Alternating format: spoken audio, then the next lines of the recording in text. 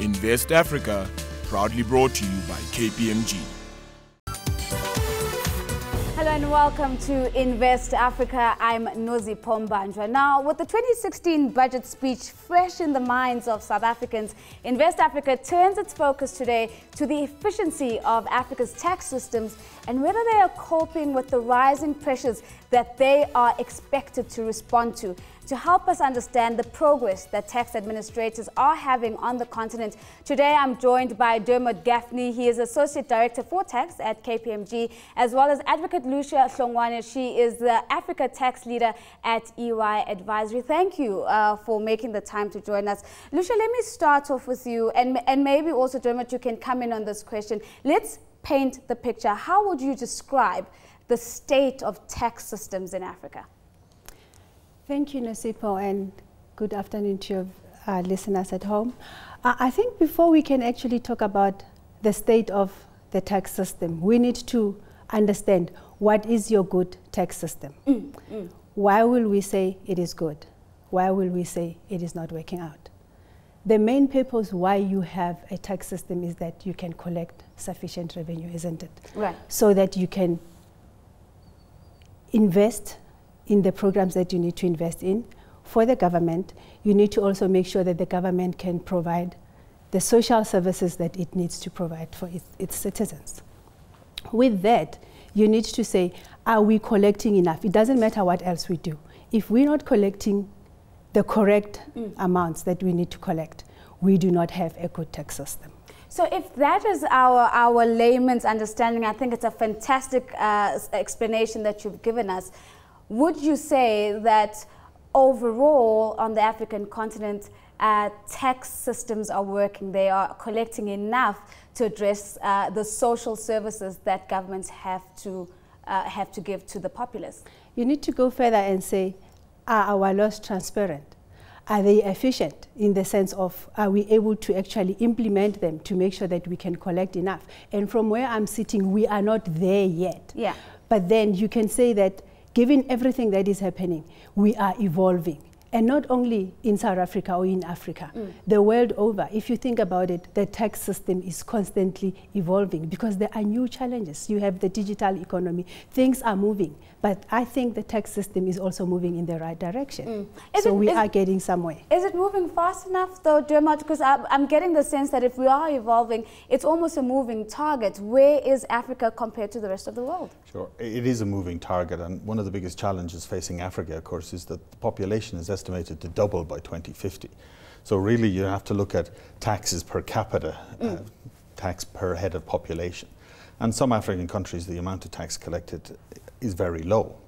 You look at somewhere like Ethiopia or the DRC, it can be as low as $11 per citizen. Now, you can't really provide much social services or deal with the infrastructure investment required to grow the economy in those countries if you're not collecting the tax.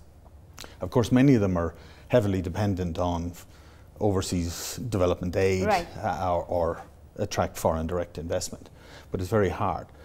So Africa tax systems have been, of course, hugely dependent on resource-based industries and extractive industries. And that, of course, means they're subject to volatility of price. So yes, they're there. You need to look at the absolute amount of tax collected by the system, but you also need to look at the balance of the tax, right, and how is it spread, and is there over-dependence on one single industry or one single type of tax.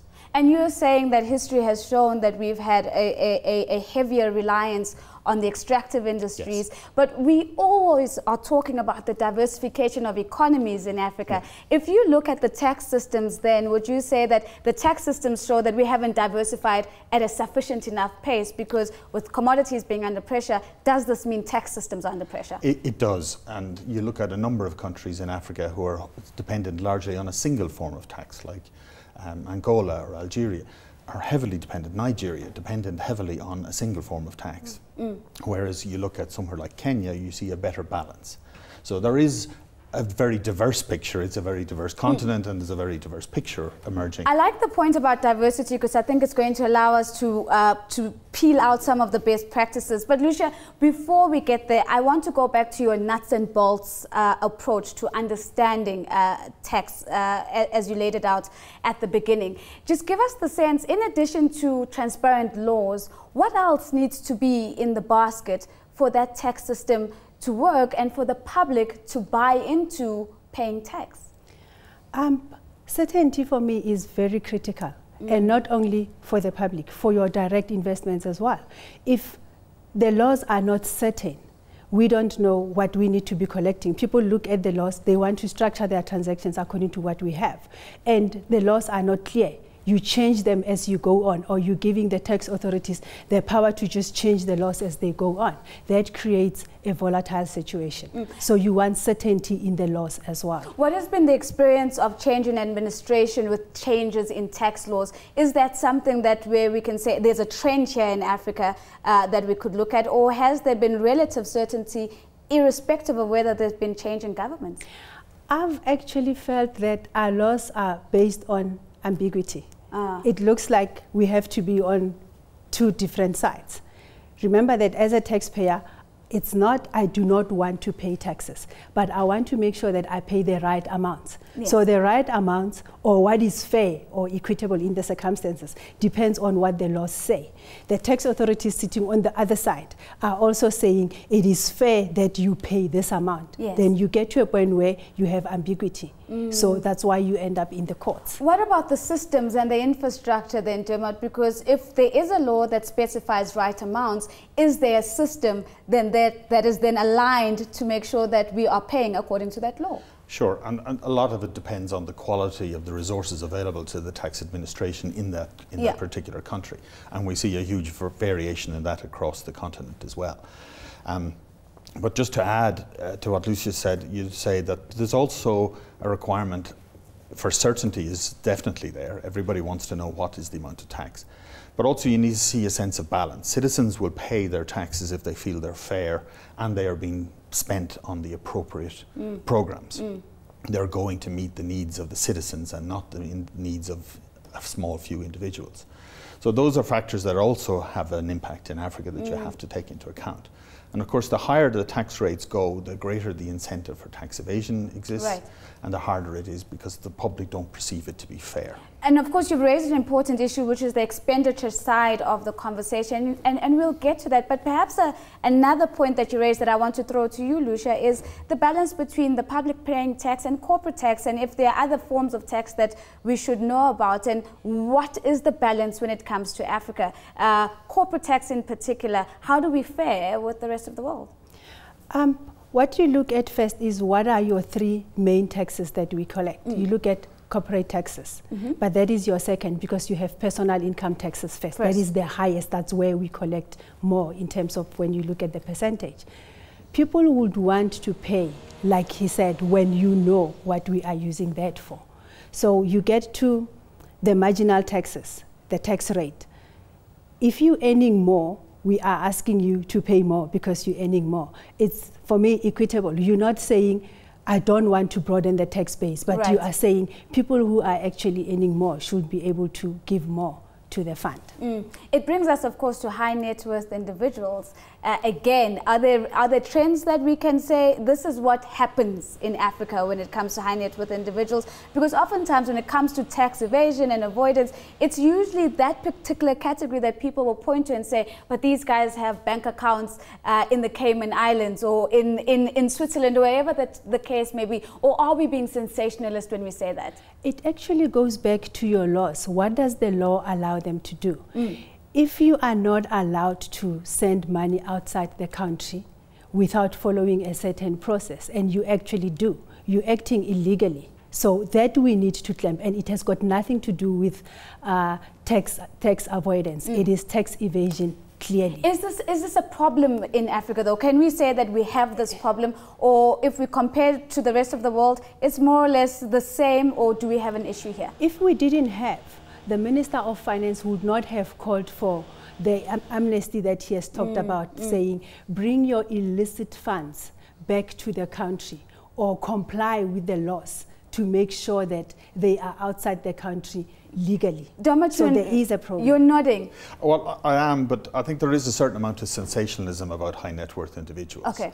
If you look at statistics the OECD and the African Union have produced, they show that most of the illicit outflows are from large corporate entities. 65% is in that sphere. 30% comes from organized crime. So there is a lot of jealousy pointed at high net worth individuals because they've done well as individuals and they've seen a perception that they're easy to find. So you're saying we don't necessarily have a crisis when it comes to high net worth individuals avoiding tax on the African continent? I don't think it's any worse than anywhere else, any other jurisdiction. I don't think Africa is particularly worse than most of the developed world. Lucia, So do you agree with that point of view? Does it sit well with you? If you consider cases like the King case that SARS settled, like Yes. I think last year or year before last, it creates like a bit of a challenge because there are people who actually have the money, who have a certain attitude of I am not going to give the government their fair share. So to a large extent, you can say there are certain individuals who are going to exploit the system. Why? Because they have the funds to do that. They have the funds to employ your tax advisors. They have the funds to employ your tax lawyers who can drag this case for the next 10 years. I mean, King's case is your perfect example. And if King didn't think, and this is not Lucia pointing out to King in particular, I'm just giving you an example. If King didn't think if he thought he did all the right things, he would not have gone to SARS to settle. Amnesty? So he knows that he did things not according to the book throughout. And you raised the point earlier around the Minister of Finance introducing the idea of amnesty for these high net worth individuals. What do you think, Dermot, is going to be the response to this? Is it strong enough for somebody who's sitting on a couple of million of US dollars and hasn't paid their tax to say, okay, maybe I'm going to do it now? Listen, I think it's a great opportunity for people to regularize their affairs. The special voluntary disclosure program, as SARS call it, they're pains to point it out that it's not an amnesty, but it is a chance to regularize your affairs. Why is it relevant now? The automatic exchange of information between the countries comes into force in 2017. So the information is going to be made available to SARS going forward. So those people who have illicit funds offshore have a great opportunity to bring them back. And of course, the country, the economy here needs the money very badly. So it's a double incentive to bring it back on shore as well. Well, on that point of automatic exchange of information, let's take a short break. We're going to pick up on this point when we come back from the break. And we're also going to look at the expenditure side of tax on the African continent. I'll see you in 2 minutes.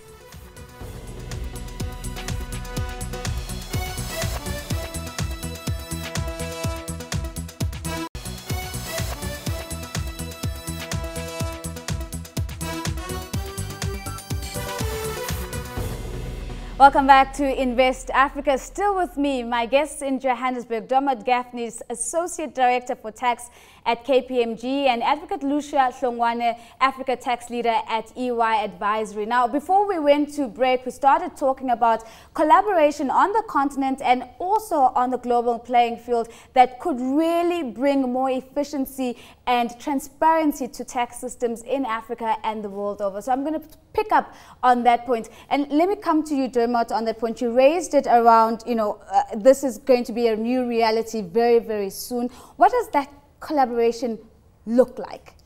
So for the first time, different sovereign countries are going to automatically exchange information about business activities and funds held in bank accounts in their jurisdiction that belong to citizens of another jurisdiction or companies in another jurisdiction. So that's up to now, that information exchange has been generally on request and not everybody played the game. One of the main outputs from the OECD base erosion and profit shifting, the BEPS debate, has been an automatic exchange of information and accompanied by something called country-by-country reporting. So this comes into play, Lucia, country-by-country reporting. There's an automatic exchange of information. What does this mean for Africa and corporate tax evasion and avoidance in Africa? For me, the first thing is that sentiment of taxpayers do not want to pay enough taxes. It is an opportunity for taxpayers to actually say, here I am, I'm transparent. I can show you where I'm spending in terms of my taxes. because the whole attitude is they are not paying enough or they're shifting. If there are those who are shifting, obviously it will be very clear. But then the transparency means that I am able to say, yes, my margin is following my balance sheet in Mauritius, for instance. Or I did not choose Mauritius just because it is a low tax jurisdiction. I have reasons why I am operating in Mauritius. So that will help taxpayers, and that is how I think taxpayers should be looking at this. But from the tax authorities as well, when we talked about base erosion, the first thing was, oh my word, that means that there is so much that I should be getting in my country and I'm not getting. It might not necessarily be correct. We just need to make sure that the facts are out there for everyone to see. And so with more transparency, you can get a better picture of what is due to that particular market. Is this a development that you also think is going to be good for investment? Because investment sentiment also will take tax as a risk that they take into consideration before they plow dollars in that particular market. Oh, exactly. I mean, most investors want to have certainty. They want to have transparency and understanding of the rules of the jurisdiction that they're sending their money to. So that's very critical for successfully attracting foreign direct investment and getting that balance. But equally, more and more economies on the continent of Africa are having to rely on their own resources, and they need transparency to be able to understand how do we get a balance in our tax system, how do we get the right amount of tax, and then, of course, how do we spend it. Lucia, yes, you've got a point there, yeah. I think your other biggest challenge is to make sure that we get the right resources in the tax authorities. Right. Africa is lacking in terms of tax skills. We are not beefed up properly, so that is very, very important. And this now flows from the educational system to get those skills built, or how do we get it right? Actually, even from the educational system, because if you think about it, not so many people thought that tax can be a career, if you think about it. So we need to make sure that we attract more resources or more skills. We train more people to get into the tax authorities. But with that, the most important part becomes what SARS did, because SARS was competing, for resources at some stage with the big fours. And what did they do? They decided we need autonomy. We need to operate outside the government, have our own salary bands, have our own, incentives, employee value proposition to make sure that we can attract the right skills. So that is something that I would advise the tax authorities in Africa to think about. Can I add to that? There are other agencies such as the IMF who help fund tax authorities in a number of African jurisdictions and help them to understand what is best practice in the world of tax. How do they compare with other economies who are at a similar stage of development on other continents, and how do they then bring in the right laws that help them administer the tax properly in their jurisdiction? There are a couple of hot potatoes that I want to put down. Let's start off with our own SARS. In particular, a lot of the negativity coming out of SARS, the SARS wars as they've been called. Is this denting brand South Africa from an investment point of view? Is it making investors nervous that we seem to have a bit of political infighting happening there? If we don't get it right, and for me, it's like the sooner we resolve what is happening between the SARS commissioner and the Minister of Finance, the better for the interest of the country as a whole, and for Africa actually, not only South Africa. It is very important because people looking from outside are thinking, because of this not agreeing on certain things between the minister and the commissioner, SARS is not operating. But I think the reality is that SARS is actually continuing to operate. The wheel is still moving, but we need to close this ASAP because it is denting us.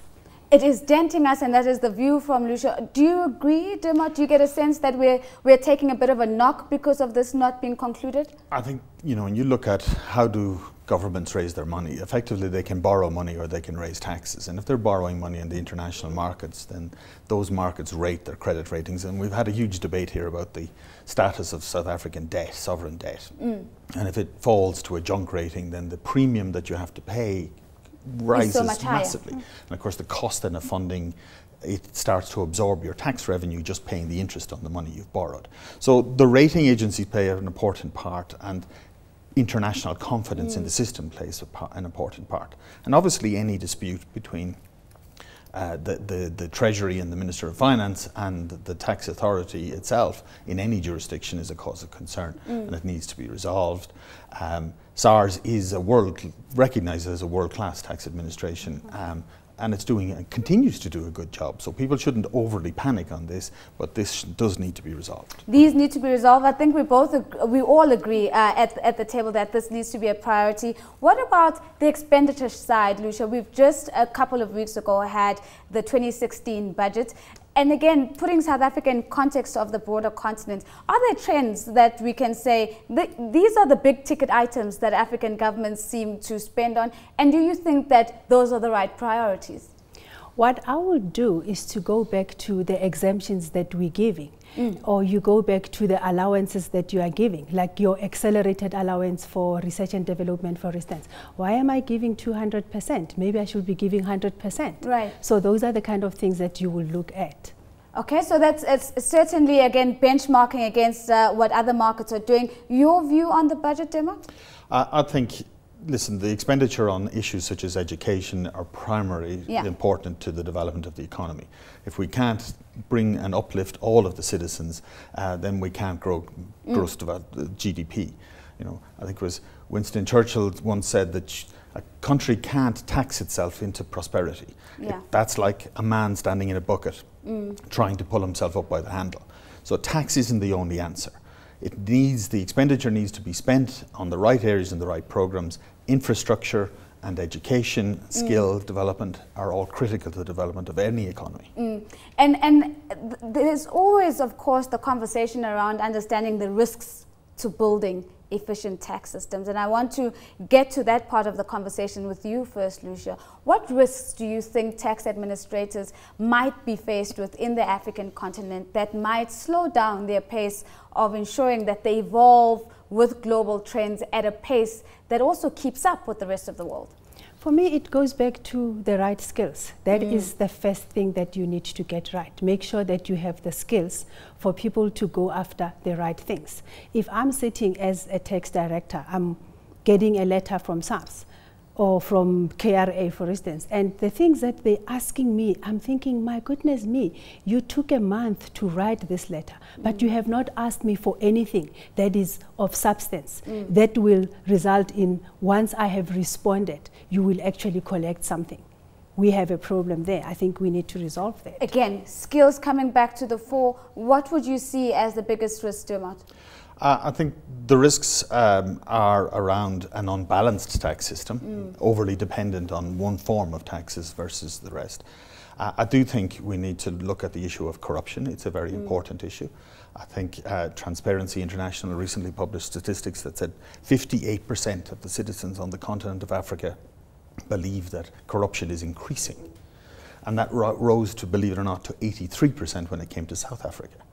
So 4 out of 5 citizens of this country believe that in the last 12 months the position has got worse. And what's the impact on on wanting to pay tax as a citizen? If your perception of corruption is high, one would conclude that you don't want to pay those taxes. Exactly. There's no incentive. Why would you give money into a corrupt system where you don't believe that the money you give is going to benefit the social programs that the country badly needs, whether you're a direct beneficiary or not? Right. So everybody benefits if the economy improves and the currency stabilizes, etc. So that's for everybody's gain.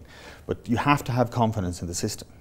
Now, you've raised the issue of corruption. I'm going to extend it just a little bit. I want us to go to Nigeria very quickly, Lucia, with what's happening between with MTN and the regulators, the telecoms regulator in Nigeria. And it brings me to this issue around corporate taxes. Do you, again, in that particular view, think that African governments and tax administrators in particular have got the right approach to corporate tax to ensure that FDI comes in, companies are incentivized to come into the market, but also play their role in terms of contributing to building those economies? I don't think where we're supposed to be. Like I said earlier, we are still evolving. You need the confidence. The taxpayers should say, I know that I am paying this much, but it is going to the right causes. And in Africa, the reality is that we know that it is not. So that social contract that you have between the taxpayer and the government is actually not bearing the fruits that it should be bearing. the social contract coming back to the fore. Final question, Dermot, is I want to talk about the use of tax incentives to develop other industries, especially outside of the extractive industry. Does this make strategic sense if we're saying that we've had a historical reliance on extractive industries? Do we then use tax as a tool to further diversify and to attract investors, into other industries? I think you need to be careful that tax is only one of a wide range of issues and tools to use in attracting direct investment. We talked about some of them earlier on in terms of certainty, of transparency of the law, transparency of the political system. All of those are important to foreign direct investment.